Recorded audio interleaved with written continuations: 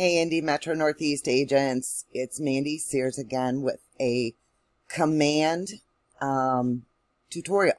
And this is going to be on your agent website that's provided through command.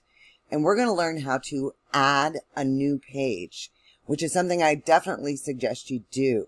The more information, the more you can keep people on your page, the more likely you are to convert them or get them to reach out to you. So you have to make sure you're giving them value. First thing you're going to do, sign in. I'm going to sign into command, and then we're going to go all the way over on the left, all the way to the bottom, to the consumer applet. I'm going to click on that. Here you can see all the pages that I have so far. But today we're going to add a new one. So you do that by clicking this big blue button up here on the right. Create new page. So it automatically goes to on my site. And this is what we're going to do today. But if you were going to create a landing page, you would just choose this option rather than this one. But today we're going to do on my agent site because I'm going to add it to the menu. So I'll choose that and click create page. So here's our page. And the first thing I'm going to suggest that you do is change the name, because we don't want the name of the page to be new agent site 5W blah blah blah. We want this to be a very simple name that people can remember. So we're going to name it testimonial form, because that's the kind of page I'm going to make today. So now I want to go over here and drag one of these widgets over. Now, since it's going to be the testimonial form, we're going to get the testimonial capture form. We're going to bring it over, and you see the green line? That means this widget is going to be dropped above. That's what we want. Okay? So this is the testimonial capture form. Now, don't worry about it. You can customize this, no problem. But first, before we customize the testimonial capture, I'm going to add a banner, a header to this web page. Real simple, but we don't do it in widgets. We do it in content blocks. So image is the content block I want to use. So I want to bring that over here. And again, I want to make sure that that little green line before I let go, that the image is there. It's going to drop in above that little green line. I'm going to let go. Now it's going to tell me to click to upload my image. So I'm going to go here, and I'm going to upload this image. Okay. So the thing about this image, if you can tell, is it's justified to the left. I want to fix that because I want it stretched over the whole page. So in order to fix this, while image is selected, see the blue box around it? I'm going to go to this little paintbrush, and then I'm going to go to dimensions, and see where it says width is 100%? That's cool. But max width is set to 1024 pixels. I don't want that. I want this set to 100%. So I'm going to click inside this box, get rid of the 1024, make it 100, and then I'm going to click on pixels and change it to %. And now, see, we have it, and I'm not quite sure why it's leaving this little bit over here, but it is.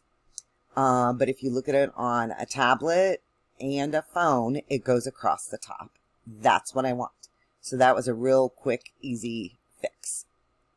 So if I click these little 4 boxes, it'll take me back to my normal page.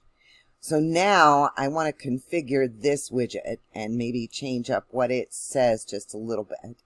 So in order to do that, I click on this and I click configure widgets. And every once in a while, it'll tell me that it can't be configured. There it is. Testimonial capture. That's the one we want to configure. So if you have a team name, this is where you would input that. If you're an individual agent, you could input your business name. So I'm going to make this GPS Real Estate. That's the name of my business. And let's go down. That's the team name. Now, headline text is actually going to be right here, headline text. Please leave us a review. And you've got 60 characters, so make sure you don't go over that. About your client experience. Okay, I'm at 53. I'm cool. Then if you want to change the description, which is what's in this little paragraph right here, this is where you can do that. I'm going to leave that right now. And then review headline. How would you rate your experience? That's a pretty good one as far as I'm concerned. And then they have a little box here where they can just type. So I'm pretty happy with this layout. So I'm going to click save and apply. Apply again. And it just doesn't. There it is. Now it's updated. Please leave a comment about your client experience. I'm not real crazy about how big that is. So I wonder if I take the word please out, if it'd all be on one line. Save and apply. Leave a comment about your client experience. Now it worked. Okay. So everything looks good. It's called testimonial form. I have my image. I have my form. I'm going to click publish page. Would you like to continue to site and app settings because we want to add this to our active site? Yes. Click yes. So here it says agent site pages. And here's the ones that are in my active menu right now. But I want to add this new page. So I'm going to click add page. And then it's going to show me all the pages I've got. Well, testimonial form, that's the name I created. That's the one I want to add. So I want to click continue. Now, we need to rename this to testimonial form. And instead of new page on the slug, I suggest you name it the same as your title, unless it's really long, then just kind of shorten it. And if it's a contact page, instead of contact us, you could just make it contact. If it was an about you page, instead of saying about GPS real estate, you could just write about. Just keep it simple. Here is your SEO description. Just kind of tell Google and all the search engines what is on this page. Here's where I'm going to add, please leave a comment and rate your, good Lord, your client experience with GPS real estate. Okay. It does have a limit, and it's not showing it right now because I haven't reached it, but I believe it's 155 characters, and if you go over it, it will show you an error, and just make sure you don't go over it. I'm going to click save. Settings were updated successfully, and you now see testimonial form is over here, and I want that to maybe be right here.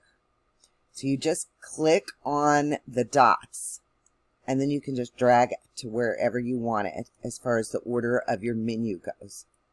Okay, so I'm going to go back to my page. I'm going to click home page, and I'm going to click refresh so that I'm sure it shows up instead of a cached version, one that was already on my browser. It's going to force it to reload the page so that my changes will show up in the menu.